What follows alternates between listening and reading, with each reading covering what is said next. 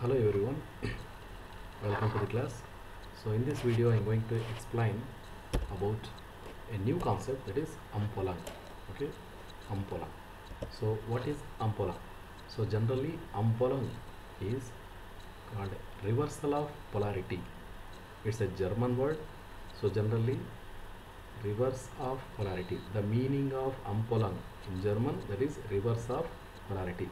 So what is definition of this Umpolung? The situation in which a syntron of polarity opposite to that normally associated with the required functional group must be used is called Umpolung. So the situation in which a synthon is a hypothetical part, that means it's a synthetic reagent. Generally this term used in retrosynthetic analysis. So the synthon of polarity, that means the starting material polarity, is exactly opposite to that normally associated with the required functional group. So that means whatever the functional group having a characteristic polarity, so if it is reversible, then that character is called Umpolung character. Okay, or in other words, Umpolung or polarity inversion in organic chemistry is the chemical modification of a functional group with the aim of the reversal of polarity of that group. This modification allows secondary reactions of this functional group that would otherwise not possible.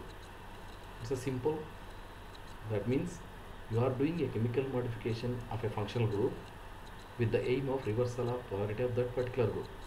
So you have an aim to modify the polarity of that particular functional group to reversal of polarity, and with that modification you are going to perform other reactions which generally not possible with the original polarity. Okay, let us discuss some retrosynthetic reactions.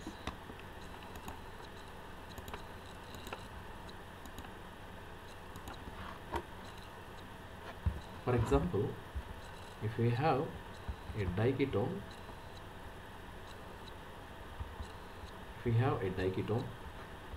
this is a retrosynthetic arrow.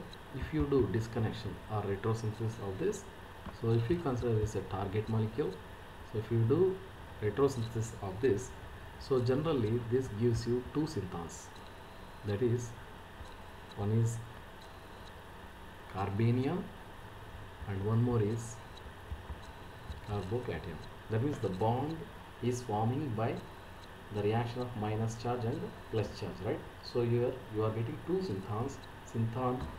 This is synthon 2, consider this is synthon 2 and this is synthon 3. So this synthon 2 is generally it is acetone. Okay, it is acetone. Imagine it is acetone because this resembles, that means this is corresponds to the enolate of acetone, whereas the charge on this third synthon, if we consider, that does not corresponding to the polarity normally associated with the alpha carbon. So if you consider alpha position of any carbonyl group, generally you will expect like this negative charge, right?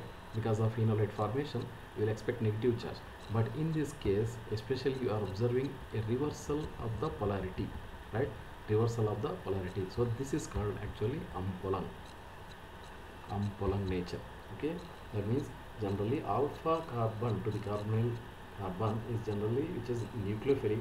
Okay, because but in this case you are getting a positive charge which is exactly reversal to the original functional group. So that is the character called Umpolung character. That means if you want to get this positive charge at this carbon, so your synthon may be, that is your synthetic starting material may be bromide. That means this carbon should connect with an electron withdrawing this electronegative atom. So this is the Umpolung reagent.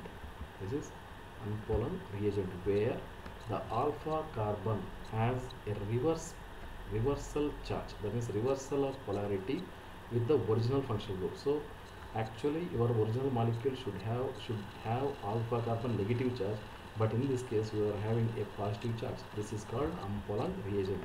If you carry out the synthesis with this, so take this acetone, okay, treat with the base, suppose sodium hydroxide, okay, with this alpha halo ketone. What happens? This sodium hydroxide abstract the proton from here proton from here, okay, alpha carbon, which generates a negative charge, okay, negative charge nucleophile.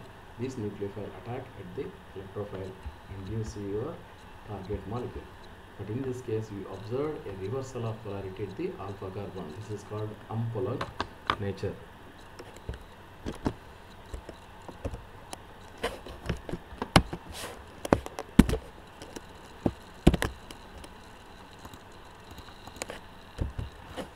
Let us take another example.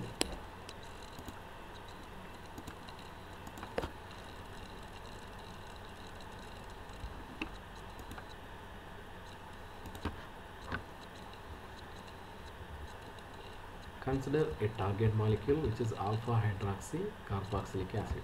Alpha hydroxy carboxylic acid. Consider this is a target molecule. Now do the retrosynthesis analysis. So if you do CC bond cleavage here, so generally you will get a positive charge on this carbon, which is acceptable because it is connected to OH, and one more C double bond OH, and here you are having negative charge. But generally carbonyl carbon, it should have always positive charge, but in this case you are getting again negative charge, which is opposite to your original functional group characteristic. So this is called actually Umpolung nature. Okay, this is called Umpolung nature. So that means if you want to get this negative charge at this position, the starting material may be cyanide, and this, if you want to get this positive charge at this position, so the aldehyde may be major. That means if you want to prepare your target molecule, okay, you have to use two starting materials. One is aldehyde with the hydrogen cyanide. So the addition reaction between this hydrogen cyanide and aldehyde gives you cyanide, and further hydrolysis gives you your required alpha hydroxy carboxylic acid. But in this overall retrosynthesis, if you observe here, this case you can observe this Umpolung nature. That means where this carbonyl carbon is getting negative charge, but actually the carbonyl carbon should be positive, that means electrophilic, but this case it is reversal of polarity. Okay, so in this case cyanide also considered as an Umpolung nature, Umpolung reagent. Okay, it considered as Umpolung reagent. Okay, so we have discussed two examples. In the first example, the alpha carbon to the carbonyl should have always negative charge, but in that case you have positive charge, which is opposite to original functional group characteristic. That is called Umpolung nature. And in this case, okay, the carboxylic acid, that means the carboxylic acid, carbonyl carbon has negative charge in this case, which is exactly opposite to the original carboxylic acid. So if you have original carboxylic acid, okay, the carbonyl carbon, this carbonyl carbon will have always positive charge, but in this case you are getting negative charge, which is opposite to this characteristics. There is a reason this is called Umpolung character.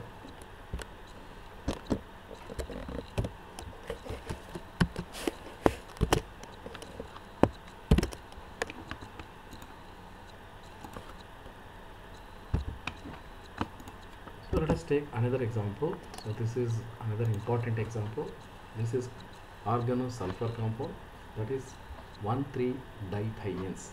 Okay, 1,3-dithiones. So these 1,3-dithiones also acts as Umpolung reagent.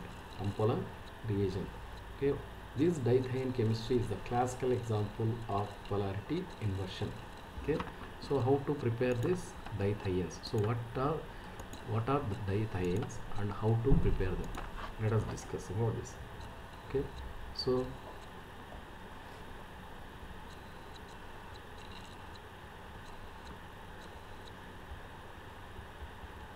this is actually called 1,3-dithiene.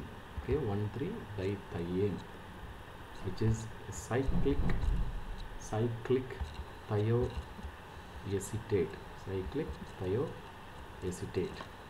Okay, so that means you have a cyclohexane. That means it is a 1,3-dithiacyclohexane. cyclohexane. So these 1,3-dithiones also have, that is, they acts as a Umpolung reagent. Okay, Umpolung reagent. So how to prepare this 1,3-dithiones? 1,3-dithiones.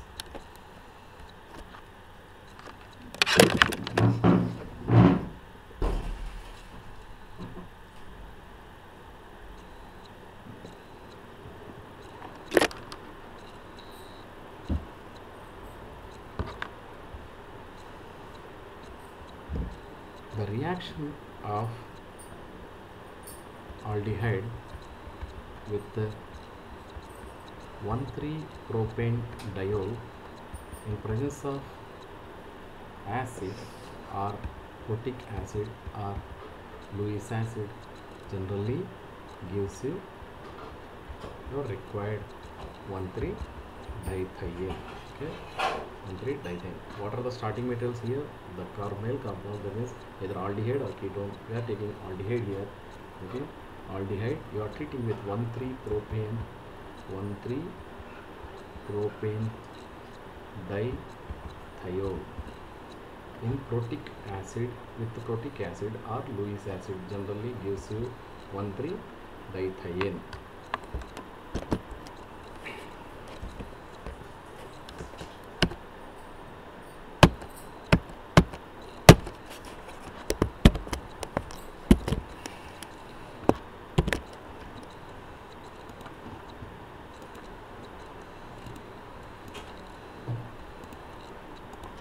So the mechanism involved in this is the carbonyl group, that means carbonyl compounds. Here we have aldehyde, generally they undergo nucleophilic addition reactions. So your one more substrate is 1,3-propane dithiol. So this sulfur can act as a nucleophile. Okay, so now in presence of acid, so this nucleophile attack at this carbonyl, okay, which gives you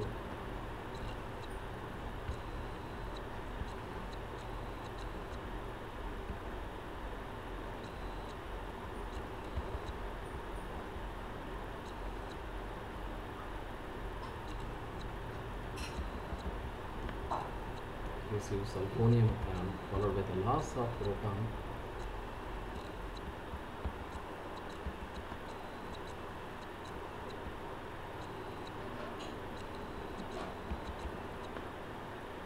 Okay, gives this intermediate followed by again the nucleophilic attack gives the loss of water molecule, gives you required 1,3-dithiene.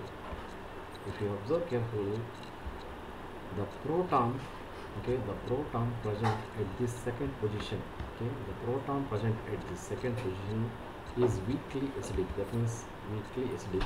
The pKa value of this proton is 31, so which is weakly acidic. So that means if you use any base, you can remove this proton. Okay, you can remove this proton. So now let us treat this one with the n-butyl lithium, which is a strong base which abstracts the proton and gives you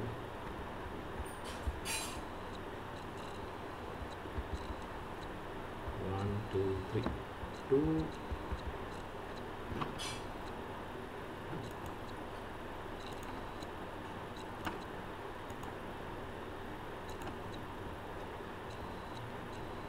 which is 2-lithium 1,3-dithiene.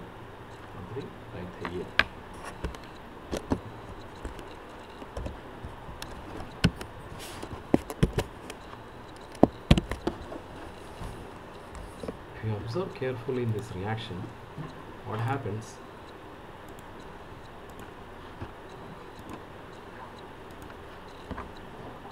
Your starting material is aldehyde. So from this aldehyde, you have synthesized a dithiene, and you using a base